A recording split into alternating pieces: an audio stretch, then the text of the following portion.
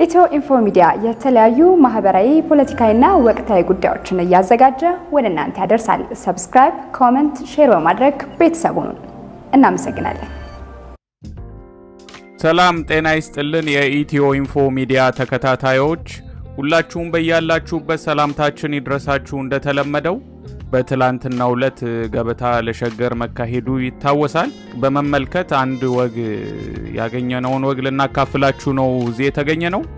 በ5 ሚሊዮን ብር ራት ላይ የተፈጠረ ክስተት አሳየ ደርቤ ነው ጸሐፊው። በብዙ ሚሊዮን ብር በታደሰው የሚሊክ የግብር አዳራሽ ውስጥ የራት ግብዣው ተሰናድቷል። በዚህ ድግስ ላይ ለመገኘት 5 ሚሊዮንና ከዚያ በላይ ገንዘብ ያዋጡ ግለሰቦችና ድርጅቶች ቦታቸውን ይዘዋል። ፕሮግራሙን ያዘጋጁት ጠቅላይ ሚኒስትር መንገድ ላይ የተሰጡ ቆሻሻዎችን ቀኑን ሙሉ ሲያጸዱ በመዋላቸው ከድካም በተጨማሪ ኃይለኛ የጉንፋን ስሜት እየተሰማቸው ነው።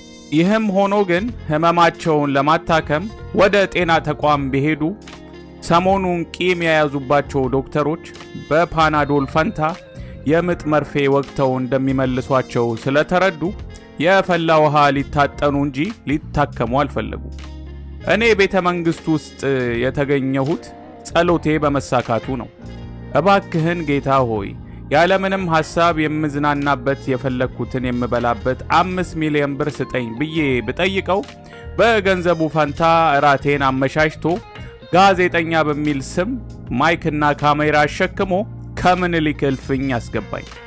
በካሜራዬ ሌንስ አዳራሹን ስቃኘው ከዚያ ሁሉ ባለ ሀብት መሃል የማህደር አሰፋ ውበት ደምቆ ይታያል።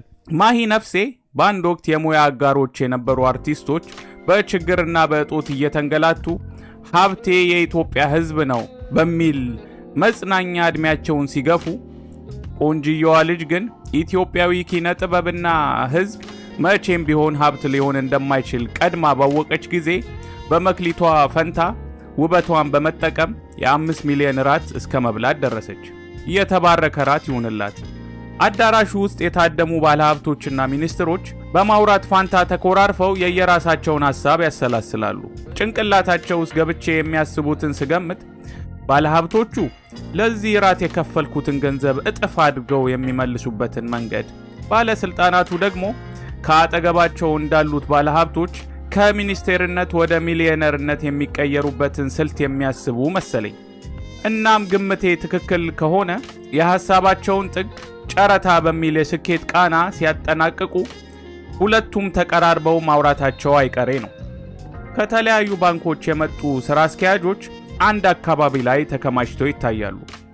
በዚህም መሰረት የኢትዮጵያ ንግድ ባንክ ስራ አስኪያጅ ከሆኑት ባለስልጣን ጎን የባንኩ ዋና ደንበኛ የሆኑት ኦቦ ዳውድ ኢብሳ ተቀምጠው በምዕራብ ወለጋ አካባቢ የሚገኙ ባንኮች የሚሰጡት አገልግሎት ከቀን ወደ ቀን እየተቀላጠፈ መምጣቱን ሲነግሩት ከቆዩ በኋላ 500 ሚሊዮን ብር ለመንግስት የሰጣችሁት ማን ፈቅዶላችሁ ነው የሚል ጥያቄ ያነሱ። ቦርዱ ፈቅዶ ነው ብሎ በመለሰላቸው ጊዜም ቦርዱ በእኛ ገንዘብ ምን ያገባዋል ከሚል ጥያቄ ጋር በነገው ዕለት ከኃላፊነት ያላነሳሁ እንደሆን መንግስት ብለህ አትጥራኝ ብለው ፊታቸውን አዞሩ። በትዝብቴ መሃል ራቱ ትዝ ሲለኝ ምራቅ በሚያመነጩ ጢዎቼ ውስጥ ከፍተኛ መነቃቃት ተፈጠረና የ5 ሚሊዮን ብር ራት መብላት ብሩን ከማግኘት በላይ እንዳጓጓቸው ገለጹ። ይህም በሆነ ጊዜ ጠቅላይ ሚኒስትሩ ወደ መድረክ በማምራት ራቱ የሚበላበትን ሰዓት ፕሮጀክቱ እንደሚጠናቀቅበት ዓመት ያስረዘመ ንግግር አደረጉ። በማስከተል ነጋሪት ከተጎሰመ በኋላ ሁሉም ታዳሚ በየተራ ከመቀመጫው እየተነሳ ቡፌ ማንሳት ሲጀምር የካሜራዬን አቅጣጫ ወደዚያው አቅጣጫ አዞርኩ። ለዚህ የራት ግብዣ ምንም አይነት መዋጮ ያልከፈሉት ጠቅላይ ሚኒስትር የሰው ራት መብላት የደበራቸው ይመስል ምግቡን ትተው ሰሃኑን ብቻ በማንሳት ወደ መቀመጫቸው ሲመለሱ እሳቸው መምሰል የሚፈልገው ከንቲባም ተመሳሳዩን አደረገ። ከሌሎች ባለሀብቶችና ባለስልጣናት ሰሃን ላይም የተረዳሁት ነገር ቢኖር የገንዘብ እንጂ የምግብ ፍላጎት እንደሌላቸው ነው። ዋና የግብዣው ታዳሚዎች ተስተናግደው ከጨረሱ በኋላ በጸሎትና በልዩ ምክንያት ከግብዣው ላይ የተገኘን ሰዎች ከመኖሪያ ቤታችን መጠን በላይ ከሚሰፋ የመኖ ጠረጴዛ ዙሪያ ተኮለኮለ። 80 ብሔረሰቦችን በመድሯ ላይ ማቻቻል ባቃታት ሀገር ላይ 80 አይነት ምግቦችን በአንድ ሰሃን አቻችለን ለማስቀመጥ እንታገል ጀመር። ሆኖም ግን ያንን ያህል የምግብ አይነት በአንድ ሰሃን ላይ ለማስቀመጥ ከብቃት በተጨማሪ አስማት ያስፈልግ ስለነበር ከሰሃናችን አቅም በላይ የሆኑት ምግቦች በካሜራችን አማካኝነት ማንሳት ተያያዝን። ከዚያም በትንሽ ዕቃ ላይ የከመርነው የምግብ ክምር ልክ እንደ ምድር ተንሸራቶ በሰዎች ሕይወት ላይ አደጋ እንዳያደርስ ሚዛናችንን መጠበቅ ስለነበረብን የመሬት ስበት ጨምድዶ እንደያዘው ሰው እግራችንን ከአዳራሹ ወለል ላይ ያንፏቀቅን ወደ ወንበራችን እናመራ ጀመር። እንዳለመታደል ሆኖ ግን እኔም በዚህ ሁኔታ ሚዛኔንና እይታዬን ከሳህኔ ላይ አሳርፌ ያለምንም መንገራገጭ በለውጡ መንገድ ላይ ስራመድ ከቆየው በኋላ ከቁጥጥሬ ውጪ በሆነ መልኩ ለቅጽበት ያህል የተንቀሳቀሰ አይኔ ከማህደር አይን ጋር ተገጣጥሞ አልንቀሳቀስ አለ።